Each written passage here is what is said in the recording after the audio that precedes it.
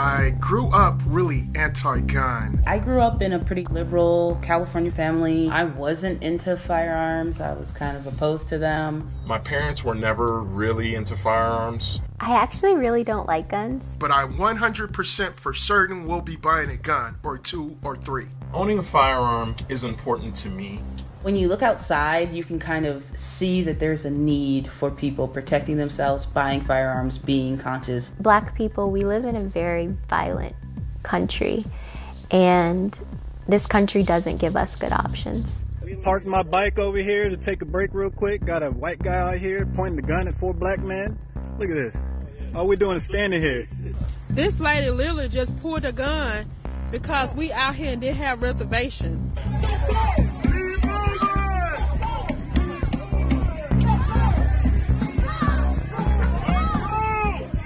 Guns are dangerous. I never wanted one in my home. But a month ago, I bought a handgun and I learned how to shoot it. Right now, I need a gun to be safe in this country.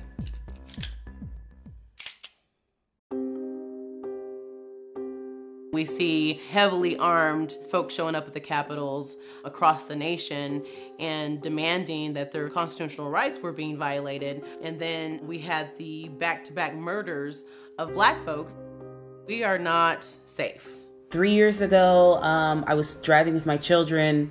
We were pulled over to a stop by a police officer, and the police officer brandished a gun on me with my children crying in the back. That was a turning point for me, understanding that the people that are supposed to take care of us and keep us safe may not always be there for us. Black America has never been safe, but we have always fought back.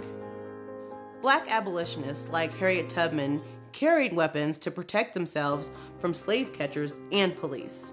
And during the civil rights movement, even activists like Martin Luther King owned guns to protect themselves.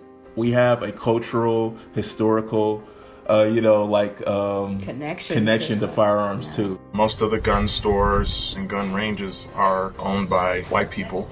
My first experience going to a gun range, I walked out in tears because I was so uncomfortable. All eyes were on us, and people were letting us know that they didn't want us there. Unfortunately, we have no choice to own firearms. Right now is a very key time to get you a firearm, get you some training. We're not going to live with stigmas. We're not going to live with fear, period. My experience buying a gun is something unique. This was actually a buildup that got me here.